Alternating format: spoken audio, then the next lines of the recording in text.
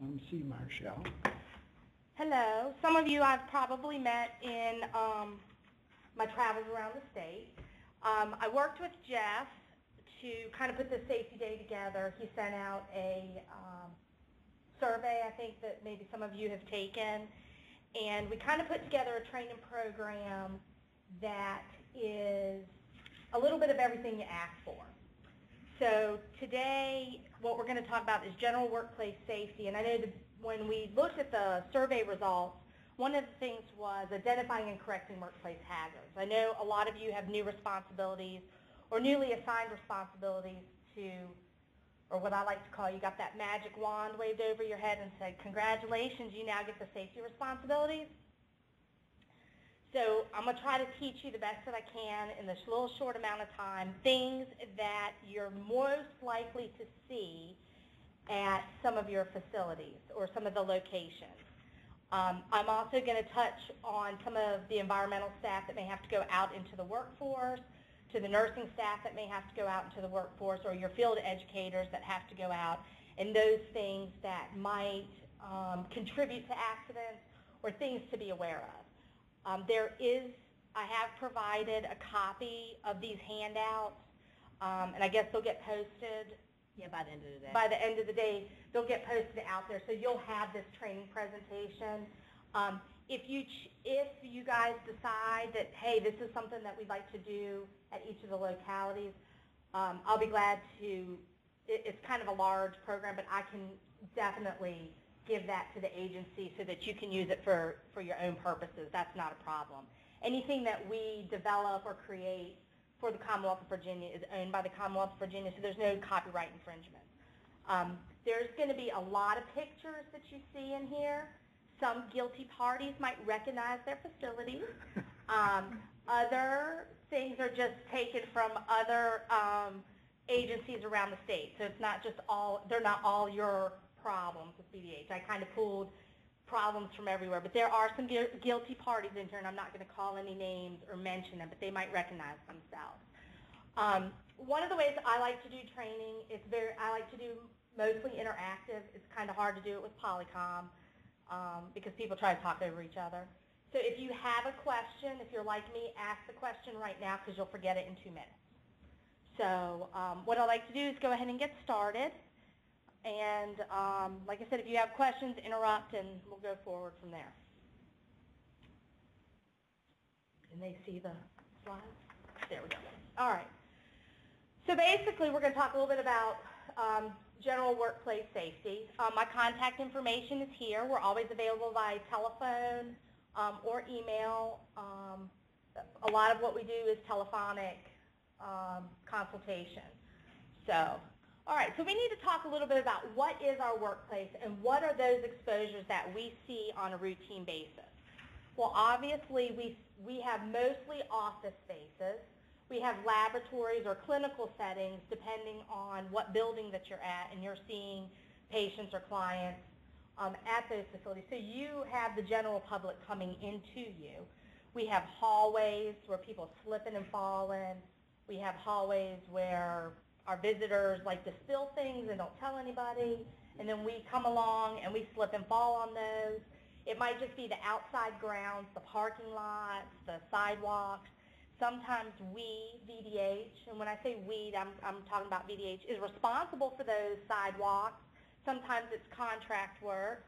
So it's real important that we kind of coordinate either the business managers, or whomever is responsible for coordination with the landlords or the contractors. We're not having to worry about it too much right now because we're not getting into the winter months, but slips, trips, and fall hazards with ice and snow, that always is a problem, regardless of whether or not it's at your building or whether you're having to go to another facility.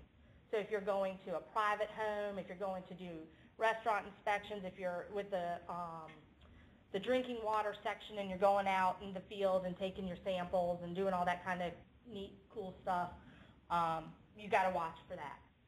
Most of us, at some point, as part of our job, have to get in a vehicle to get somewhere. There's a huge emphasis on vehicle safety and driver safety. We offer some of those classes. They're free to you. We do them live and through the new iLink system, so it's similar to Polycom. And it's called Driver Safety and Accident Prevention, or Safe Driving Techniques.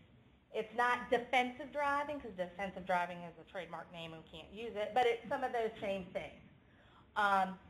And then we're getting ready to put out a new program in a couple months on non-traditional vehicle type things, like mowers, that kind of stuff, which not so sure some of your agency has that exposure. But you can go online and take the driver safety class, or you can do it in person, or you can do it through the iLink system. So if you go out onto the DHRM Knowledge Center site, we have that training. We also do the OSHA 10-hour classes.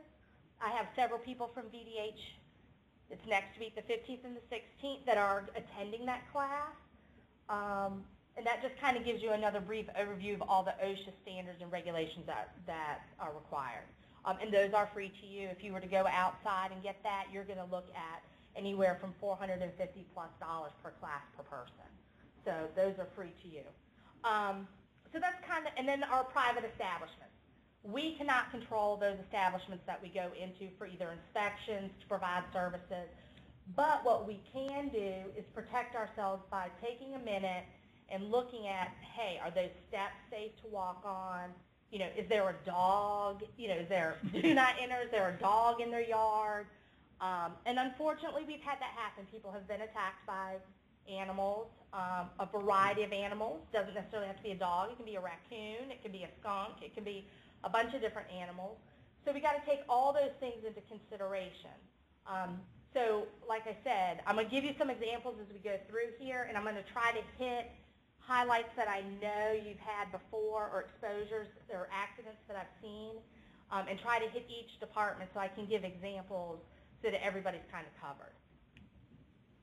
All right, so typical workplace hazards that we see are electrical hazards, and we're going to talk in detail about each of these.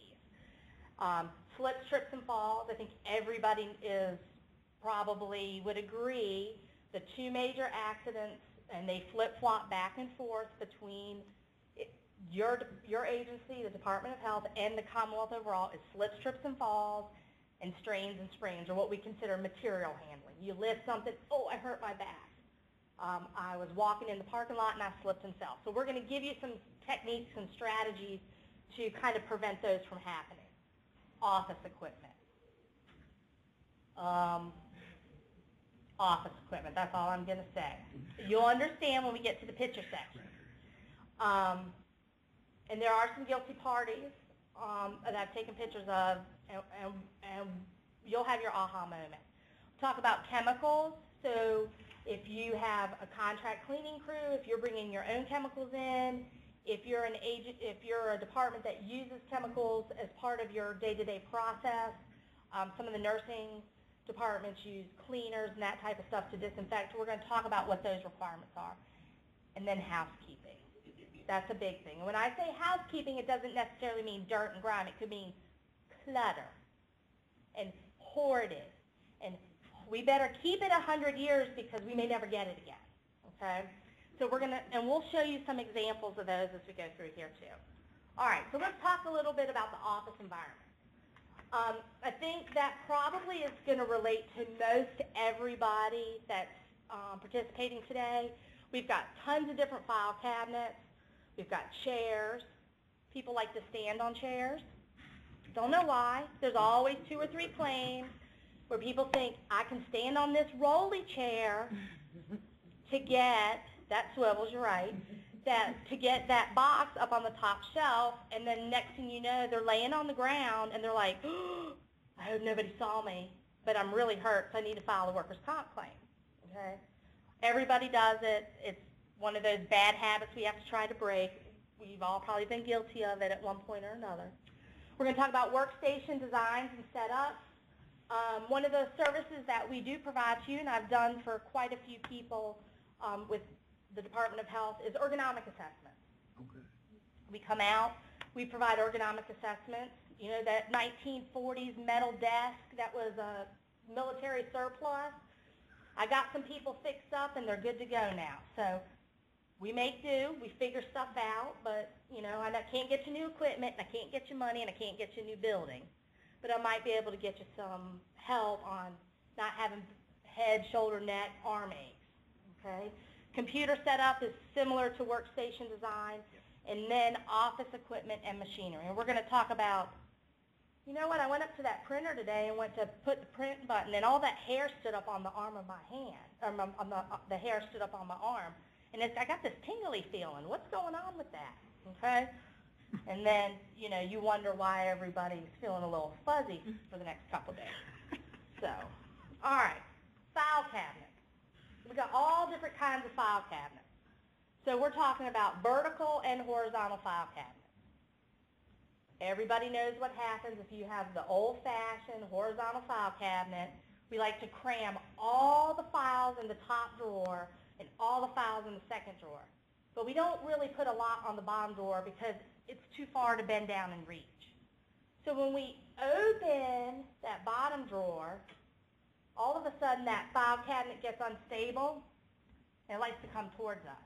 Or we decide, hey, we're going to pull out two drawers at one time, and it comes tipping over towards you. Okay?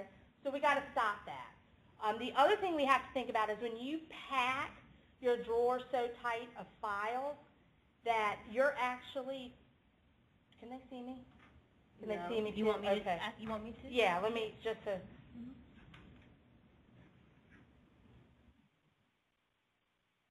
Yeah, I'm an animated trainer, so I can't talk without my hands. Cut my hands off, can't talk. So you have all those files crammed into the drawer like this. And then what you do is, and everybody knows, you're pinching to try to pull it out. You're actually doing strain and sprain damage to your arms and to your fingers because it's all packed in there and you can't get the files out. Okay? Horizontal file cabinets, those are the new ones, you know, that you have to use those nice hanging files. Use the hanging files. That's what they're built for. That bottom metal plate, now, I bet you somebody's had this happen. They put all this stuff in this nice drawer. They go to pull the drawer out, and the bottom falls out. And the files fly everywhere. That sheet metal on the bottom is not rated to hold the weight of files. It's those two little bars on the sides of the drawer when you pull it out. So that's just a quick little tip. If you're having problems with your file cabinets tipping back and forth, you might need to mount them to the wall, secure them to the wall some way. A brace, a bracket, something like that. Remember, please shut file cabinet drawers so that when our friends are walking by, we don't trip over them, cut our ankle on them, say words that are inappropriate in the work environment, because they do hurt.